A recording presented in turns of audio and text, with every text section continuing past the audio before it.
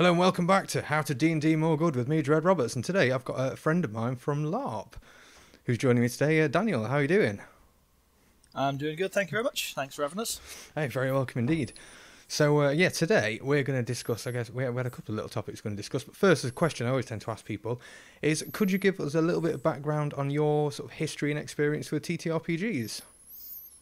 Yeah, sure. I started playing tabletop games properly around about, I think, in my early 20s. I'd finished university. I'd come back after, funnily enough, studying a games design course and realised that the games industry wasn't for me, so I was trying to decide what to do. A friend of mine invited me down to the local gaming shop because they had a space for a Scion game, which was the World of Darkness or White Wolf one where you play demigods, which was around the time American Gods had just come out, so a lot of people had started playing it.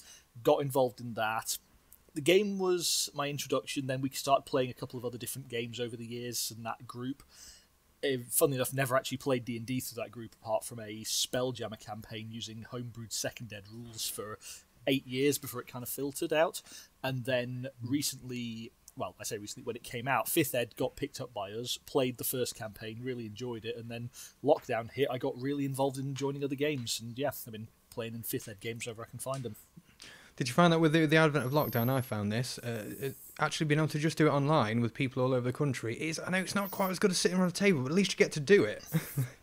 Yeah, so my Monday game we were playing in person. We were playing Ghosts of Saltmarsh, but using Eberron. Our DM basically merged the two together. We started that just a week or two before lockdown, so we switched to playing on Fantasy Grounds on Discord. Realised, oh, this online thing works, and then a bunch of LARP friends, because we weren't able to have events, we started playing D&D. So I played a couple of them over that. It was nice to stay in touch with folk, play games with people I couldn't normally outside of Sheffield, and yeah, I think the most longest running campaigns I'm in now are the ones run by people I know through LARP, and they're my kind of go-to ones. I've done play by text on Discord where you don't even have to be sound, you just type your response and use a dice roller. I've done face-to-face on cams. Yeah, that was an interesting one. I haven't tried that. Was a good chance to... You kind of have to remind the fast typers to slow down for the slow typers, almost like a. But yeah, it was an experience I wouldn't have had outside lockdown, and it's a different way to play D&D, but you can get a bit more roleplay based because you type what you're doing. Your dialogue can be more. You can put emphasis in where you can't, and you can play characters you might not be as comfortable playing out loud because you're not having to put a voice on for it. Nice. So that's pretty cool, actually. So today we were gonna. I'm moving this one around. I've actually got the mic here. This is pretty much useless. No worries. Today we were going to discuss. Then we decided. So first off, how to design good character concepts. And I know that I understand that's quite a broad topic, so we're going to touch on that a little bit, and then we're going to talk about how to play as a good group player, which I think me as the sort of I've been DMing now for like 22 years. So like a long time, yeah, and playing for a long time as well. Not in the same campaign, obviously. That'd be bonkers. But yeah, it'd be impressive though. I very rarely play anymore. I do get the odd game in, but it's really nice to get that sort of player's perspective. So yeah, so designing a good character concept. I mean, this doesn't have to stick just to D&D. I know D&D is probably the system most people play, but you know we can kind of talk. It's probably, like you say, if you've got experience with different systems and different games within systems, sorry, different, settings within systems. Yeah. No, I'm happy to sort that. 5th Ed is kind of my main focus now, but yeah, I've played all sorts of stuff, and usually just for like short 3-4 month campaigns where we did the classic, we'll play a game on a rotation, then we'll say, we'll come back to this one where we play something new, and then we never come back to it because we always play something new instead, but because of that, I did generate a lot of characters over my time, and I think my biggest one is, and this is a did for D&D as well, is I think it was Ginny D, the person online who does a lot of D&D tips. She did a video on design a character wrong intentionally, and that actually I started thinking about it, because there is always that talk about optimized characters, and obviously I'm not saying don't play an optimized character if you want, but sometimes build a character that is not the standard. You know, pick a race and a class that you don't expect to go together and see how you can come up with it. And you can come up with... And there is always the classic idea of sometimes everyone wants to be the most unique thing at the table, and I'm saying this who joined a game thinking with the players playing the supposed token human of the party to start with, who was secretly a Dhampir and a lycanthrope, because I'd figured out how to play it. The DM said, that's ridiculous, go for it. But it was worth it for when the players actually worked out what I was. and then worked out what I was the second time, and it was a chance to play something different. But you can make just as interesting a character with a human fighter than you can the whatever most newest races they've got in Unearthed Arcana cross with whatever homebrew class you find online. You just have to find the ways to do it.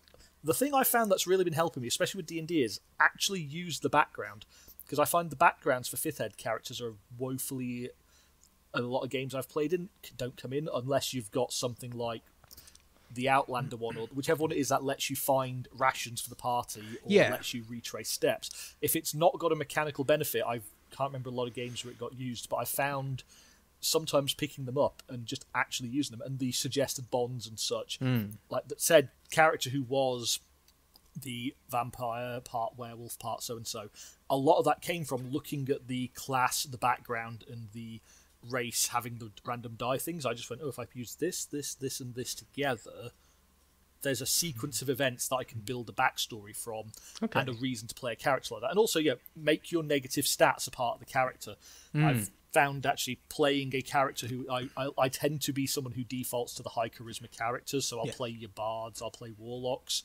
Never played a paladin, but it's on my list too, but they're very role players, being very upfront, talky characters. I'm playing a Charisma 8 character for the first time, and I'm having a lot of fun playing a character who's not sure of himself. And because he's got the Haunted One background, I can justify it to that. He's not low charisma because he's, ugly, or because he's not, confident. He's got low charisma because he's seen some shit, pardon my language, and he's got that idea of... It's an adult channel, you can say whatever you want. That's fair. Side effect of always having to double check around customer service work.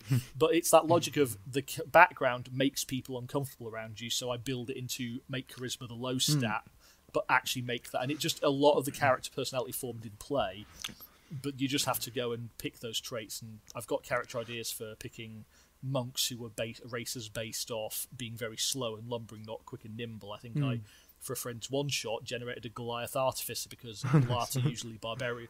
I think it was an armor artificer, because I was like, what do I do to actually play a mech in D&D? Obviously, nowadays, Warforged is your kind of go-to, but I had that logic of, hang on, Goliath gets enlarge and armorer. That was that mindset, so I can literally turn into a giant. Okay, I grew up on Transformers. This was my logic. On the background thing, I've put. I don't know if it's in the book or not. It's just a sort of homebrew rule I found. If the character's going to roll something which is relevant to their background, I just give them advantage on it. So we had somebody with a noble background that wanted to do a history check on heraldry. We can see some soldiers in the distance. Can I recognise their flags? Can I recognise the standards? I'm like, you've got the noble background. You can have advantage on your history roll because you know that sort of stuff. I like that. Yeah, like leaning into it as a DM and a player are both great ways to do it. Like my Tuesday game where I play that character, the Haunted One stuff has been used. The ability of how people react to you. The DM does have people do that. They're friendly around my character, but they're sort of aware there's something off. Another game where I played, same thing with Noble, the position of privilege background. I will sometimes say to the DM, in the text-based game, I'll just type, I'm going to use this, type how I act to them. The DM will affect how the NPC reacts in accordance, in that the NPCs will react according to the background, because there's nothing worse than picking a skill and then getting it just get ignored. It's like you never get the chance to sort of utilise it properly. Yeah, it's like playing a character who gets a swim speed, and then the DM say, "Great, we're running an entirely desert-based campaign." Do you find you have a fly speed? So do you find it easier when you create a character if you know the campaign setting first, even if it's a homebrew one, or can it be fun if you just go? Because I was in a game recently where you can literally play whatever you want. Like anything feeds into this world, so you can play anything. Like, have you been in those situations, and if so, which one do you find easiest? I've had both recently. So I've had. Not necessarily easiest, but more fun or more rewarding, I guess.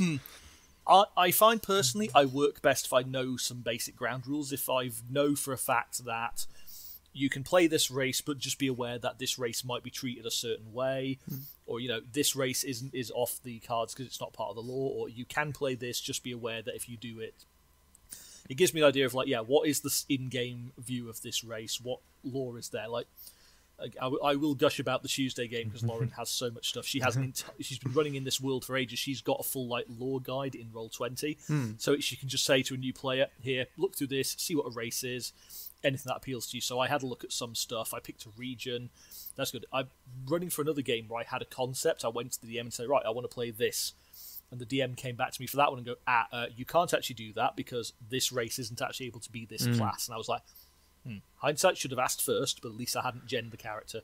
So yeah, I prefer to know a bit because I like having building blocks to build up on, build a structure, and then have like a concept and then go see how it develops in play. If I'm building completely from scratch, I can sometimes take longer to get a feel, and I also lapse into...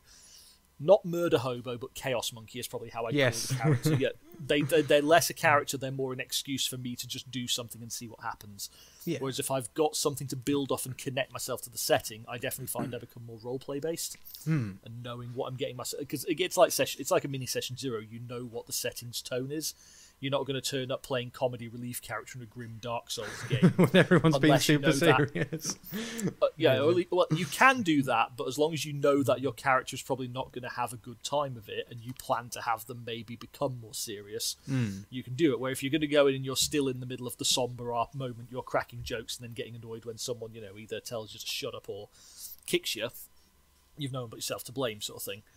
So yeah, know your audience and feel the room are always definitely good bits of info for character building, I find. Yeah, I'd absolutely agree with that. How do you feel about the Tasha's stuff, the Tasha's Cauldron of Everything rules, which just gives you a little bit more flexibility on the because you were talking about building the sort of characters that you wouldn't normally get. Kind of like you said, the whole Goliath Artificer thing is. Yeah, so custom lineage and the ability to adjust your stats for a race, I really think they're a good step. And yeah, they kind of take away some of the race's uniqueness, which I can see where some people said, but also they kind of take away the stereotyping. So I think it's the positives outweigh the negatives, and you can still play the race as written. You just can adjust it if you want. It's like you can go custom lineage. For the game I mentioned where the concept didn't work, we found using custom lineage, I was able to make something that was an approximation of what I wanted that fit the setting. So I quite like it where you've got a bit of freedom to adjust the stats, because especially if you use like a point buy or standard array, you can then look and go, okay, I can either put everything into this one stat or I can have an evener spread. You're not as limited. Like, say you want to try playing something like when I played the Dhampir, I wanted to play a Dhampir because I read about them in Van Richten's, I really liked them, and their lineages, which are like the new things. So mixing that with the Tashas, I was able to assign the stats to get what would be a decent spread, and not so much min-max, but get a character who at least was good enough at what he'd need to be, but not be useless at everything. But, he's got stuff he can do, he's got stuff he can't do, and I'm not literally playing a character who, when we're out of combat, is just sit there going, can I hit something yet? I don't have any other skills. It's always good to have skills outside of combat, even if you're playing a thumb monkey, I found, because it gets you a reason to interact. So I quite like the Tasha's changes, and they're optional ones, so if you don't like them, you don't have to use them, but I'm a big fan of them. You mentioned something too. I mean, on that, I completely agree with you on that topic. Very similar thoughts. The only difference is the custom lineage feels a little bit OP, and I tend to play with a lot of power gamers who've been playing D&D for many, many years, so I like them having powerful characters, but only if the whole squad is a powerful squad, so I can balance the encounters a bit easier. Yeah, I think because custom lineage is basically playing a variant human, but you choose what they look like, is how I've kind of read it. Because variant human with dark vision, and that's dark vision or a skill proficiency. Yeah, because it's a trait. Because I had a look at that myself. Because it's you either lose gaining extra skill proficiencies to get dark vision, or you can gain an extra proficiency. So I've had to actually look at this because, funnily enough, the Dhampir character in game is currently looking at getting cured of his vampirism, and it's like I'm sat there going, I'm giving up a lot of actual mechanical benefits, but it's right for the character. But at the same time, and the DM basically said, you'd either probably become regular human, variant human, custom lineage. So I had a look and saw how close to the original stats could I get this? Sure. Would it be a complete change?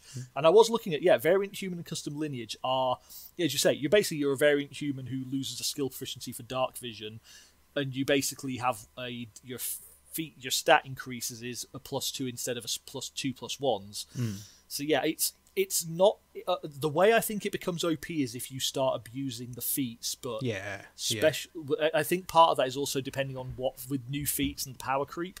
And there's always a DM can always just say, if you want to play custom lineage, that's fine. Just be aware that feats you pick can't have a stat increase, or you say you can pick feats, but they've got to be ones I have to approve, because if you pick a character whose custom lineage is Strixhaven Initiate feat and you're not running a Strixhaven game, exactly. I mean, it's as a exactly like that feat is designed for a specific setting. I'm playing in a Strixhaven campaign. Well, I'm playing in a campaign using Strixhaven, but in the DM's own homebrew.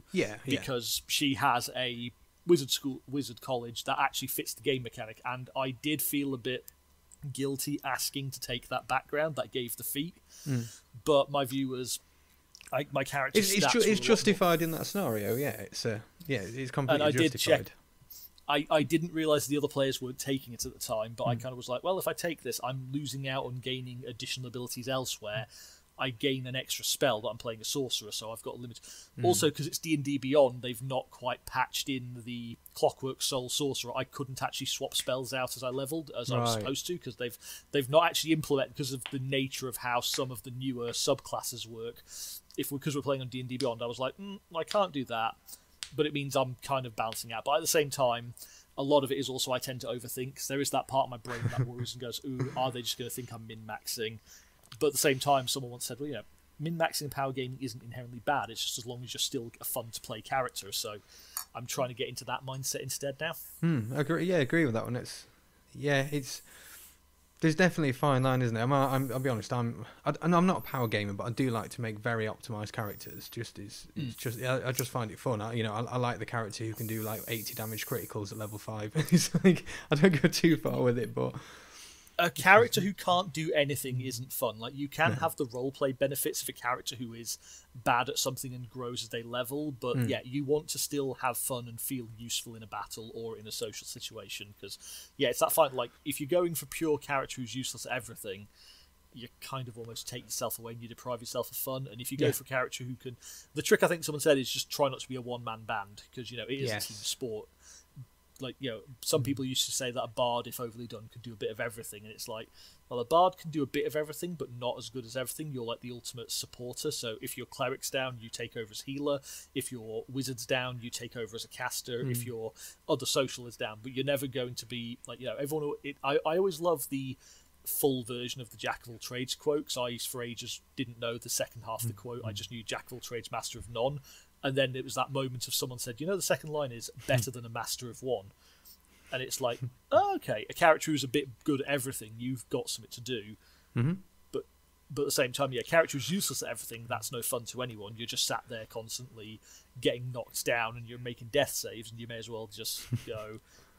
I've done characters where I've kind of gone a bit random and realised afterwards I could have built this better. And sometimes they're fun, sometimes you're sat there, and at the same time, if you talk to a DM, you can always re-roll or restat a character. That's the thing. Most DMs understand this quite well. I hope anyway. The DM wants you to have us fun too. Yeah, of course, absolutely. You're there to facilitate that. Obviously, I love DMing. I really enjoy it, but it's all like. Afterwards, I'm very conscious as did everyone else enjoy it as well. The bits I could have done better. I was looking on my phone. You sent me. You said something about a character test. I was trying to find it, but I couldn't. Oh, the lift test. Lift test. Well, what was that about? Lift test. So that comes from a term. It actually came from a LARP discussion I had where it kind of translates for LARP and tabletop as easily, and it came across because there was a quote I saw someone once put on Facebook, which was don't just play a character who's fun to play a character who's fun to play with. Because it was kind of a rebuttal to that everyone knows the classic, oh, well, it's what my character would do. And you could still be a character where you're acting true to your character and it's inconvenienced the party in a way that's still enjoyable for the rest of the party to have. As opposed to just turn up and play a dick that everyone doesn't like. And it's like, at LARP... We've all seen that so many times. Yeah, and there are people who have turned up who have played someone who's just been a git. But then there's someone who turns up and plays being a git in a way that you enjoy bouncing off them. Yes. And that was the kind of idea. And I think the idea I had was, the lift test was... I think the quote came, and it was based off from a friend of mine in the cosplay scene, after a lot of people were but there was a bit of a thing where Deadpool cosplayers were getting a bit too into the anonymity and running around being troublemakers. And I think the phrase was, "Yeah, you wouldn't want to be stuck in a lift with Deadpool." And that's the lift test. The lift test is, would you want to be stuck in a lift? Yeah, would you want to be stuck in a lift with your character? That's kind of how it came about. And even if your character is an absolute git, you could still do them in a way that you as a person could put up with them for that time. And that it started off as a kind of a simple thing, but it's not like saying, oh, only play a likable... Well, you can still play a character who is likable OC, even if in character they're a total tosspot. Yeah. And like I've kind of... And also, you know, the response to it's what my character would do, the follow-up to that was, no one is making you play that character but you. Yes. Oh, very true. Yeah, absolutely. Absolutely. Because I have seen some people who have not done... Because it's what my character would do can be used by some people to justify any behaviour they want to get away with.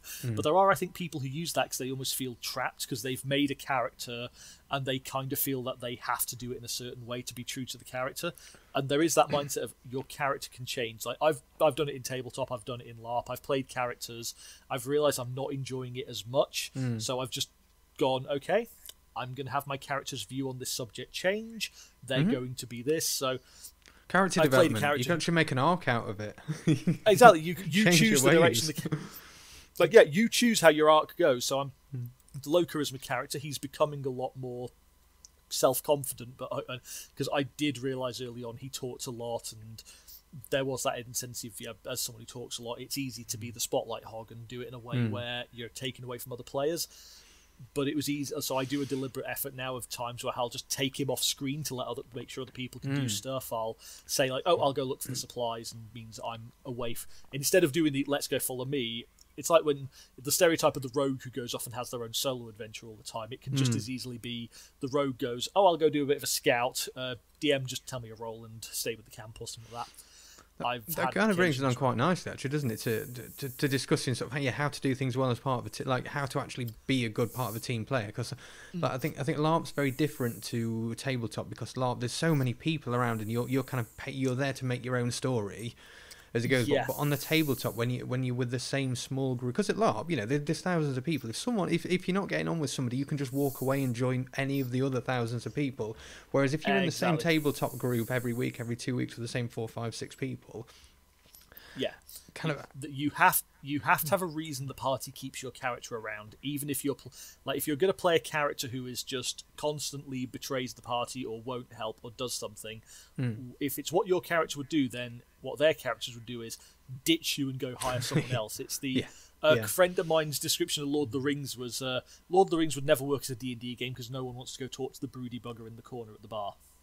Yes, only because you have to. Aragorn would definitely be an NPC. Yeah, I mean, obviously everyone forgets that. Everyone forgets Aragorn's doing it as an act. He then turns up and pops. Yeah, because he then actually pops up as himself later. But if you're there playing the sort of I'm just going to sulk and not do anything, then that's great. You're not giving the rest of the party stuff to do.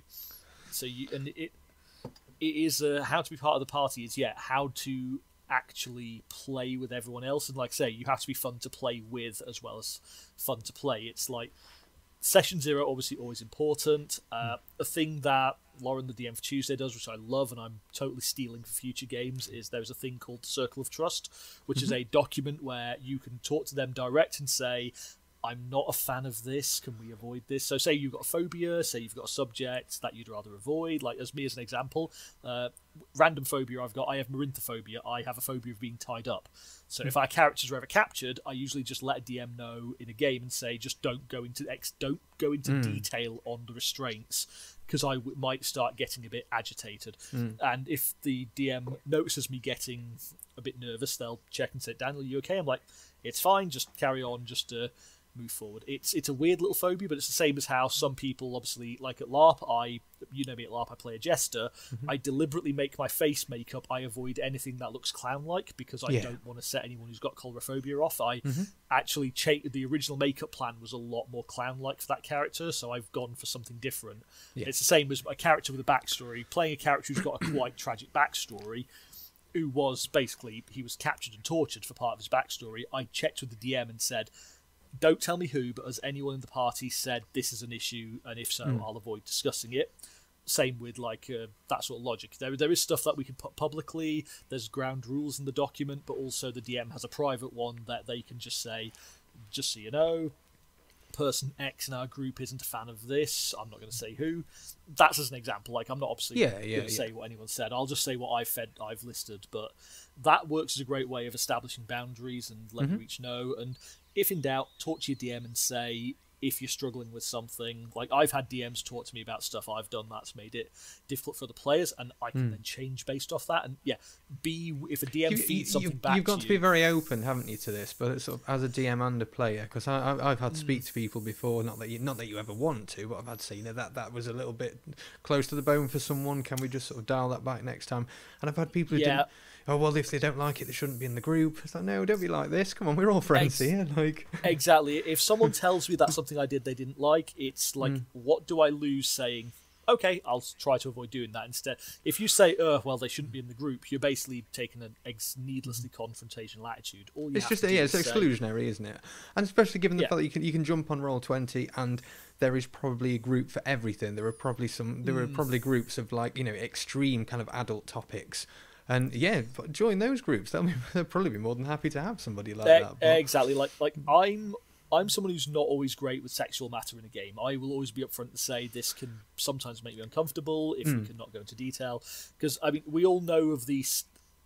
It's a stereotype online, but I don't know how many people have ever actually played in a game with someone being that. But it is the quote unquote horny bard trope, where someone will go and try to flirt with every NPC, and even then a DM could just say, "Okay, that happens. Anyway, while you're doing that, we'll cut back to you."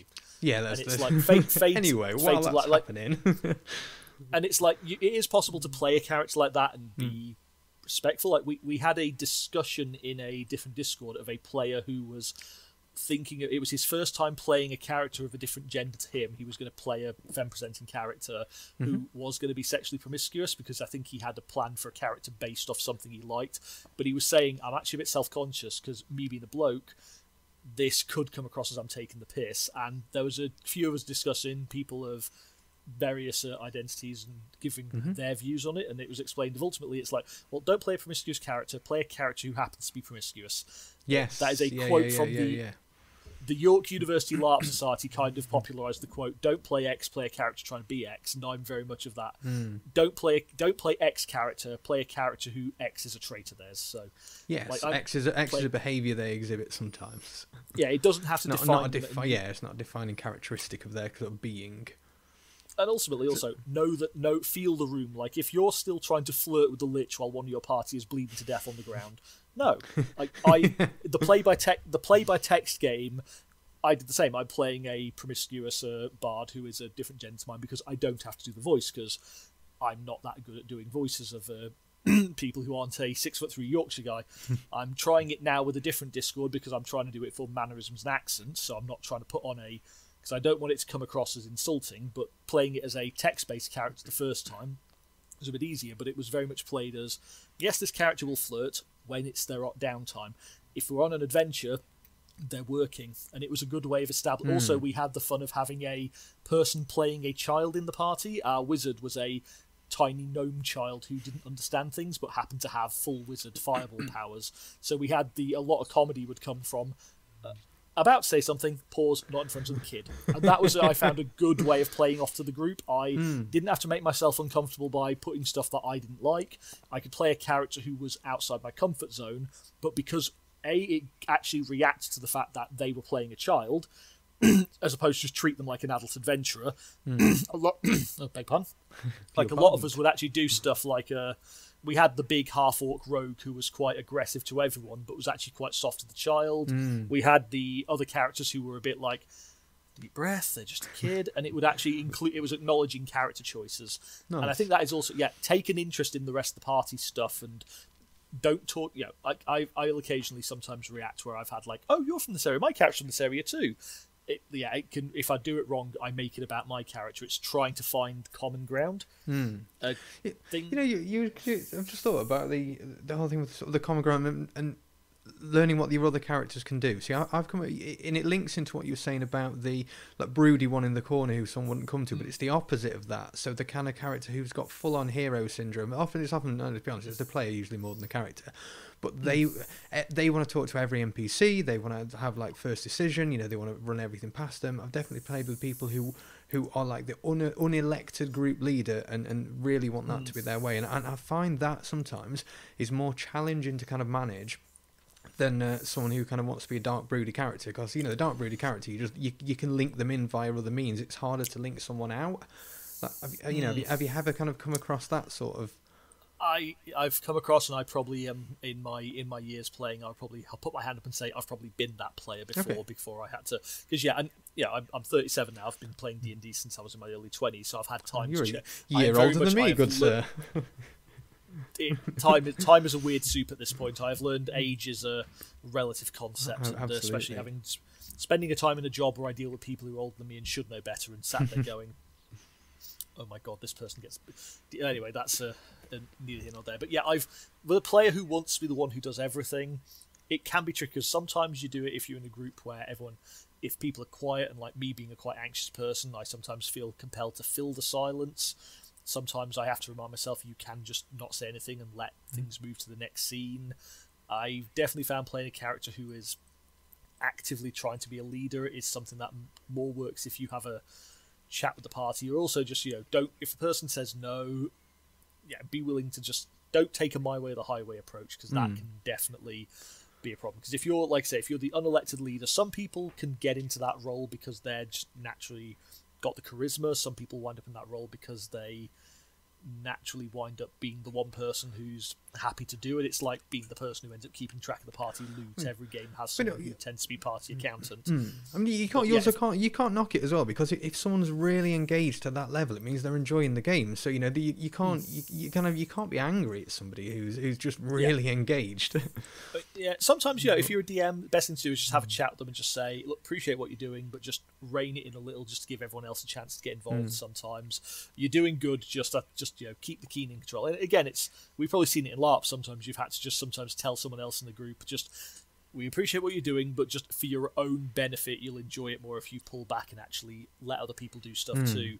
Don't burn yourself out. And I think that's another thing is, make it clear to them they can, because if they're trying to be in charge all the time and it doesn't go their way, it can be quite disheartening. Whereas if they're playing as, part of a group, group leader is a tricky one, especially when you've got two people trying to be the group leader that it can be tricky. I kind of found that I can solve that with puzzles sometimes. So if there's kind of different puzzles or obstacles, as the DM, if one character feels that they haven't really engaged much in that session, I'll specifically engineer a scenario where their skill set or their knowledge or that character's experience will be relevant to solving the task. So they kind of have to defer to that character, and it's hard to do. But and it's much easier if you've got a small group. When I played a campaign with like 8 players, and it was just impossible. Never playing that many again ever. Like 6 is my maximum now. 5 to 7 is the golden number. 5 to 6, 7 if you've got someone who's happy to play a support role. I found can work out quite well. Sit in the background. So it's been amazing chatting to you. Unfortunately, we're very nearly out of time. So I mean, thank you so much for having this conversation. It's always have to do so. I feel like we could probably do like another hour at least, I imagine. But so before we go though, so I kind of asked the last couple I've done, sort of asked like if you got any good advice for people sort of wanting to get into the hobby, ways of kind of engaging easier, ways of having more fun from it, or even ways of getting started. Are there any sort of good tips or that you've been told to kind of get people into what I think is a really cool hobby? Yeah, I mean, obviously, it's if you wanted to try and find places to go play D&D online, as you say, there's a lot of opportunities, but if you can do it with friends first, that's always good, because you've got that ability to have the discussion. But if you are going to go join a game, have a chat, establish what you want. Don't just assume every game is going to be the same, because that'll always be the issue. If you go in, you play your first game and you want it to... And I think ultimately my advice to a lot of hobbies is always manage your expectations going in, because if you've gotten into it through, seeing a live stream of an established group who've played for ages together, you joining a bunch of people playing a casual game might be a very different thing. Different doesn't always mean bad, is always the other thing I always feel is good advice. And ultimately, remember, it is a game. You're there to have fun. If you're not enjoying it, you can always go find somewhere else. But talk to and always communicate and talk to each other like adults. If it's not going to happen that way, don't feel as bad going somewhere else. But ultimately, try and actually find somewhere that suits you and have fun. I know it's a cliche, but you're going to have fun. It's a game. And the other one I always say is don't be afraid to let your character develop in play. Don't feel you've got to turn up with the perfectly written backstory. The 2-page backstory, because the DM will go, I am going to ignore that. Can you give me like 2 paragraphs? And then I'll include that in the game. There is nothing wrong with modular backstory, as I call it, aka making shit up as you go along. Yes, absolutely. So, Daniel, thank you so much for talking to me today. I really appreciate it. Nice one. For everyone else, like and subscribe if you want to. There's going to be more of these coming out. Just me talking to friends and people I know about how to do D&D more good. So from us, I'm been Dread Roberts. See you all later. Bye.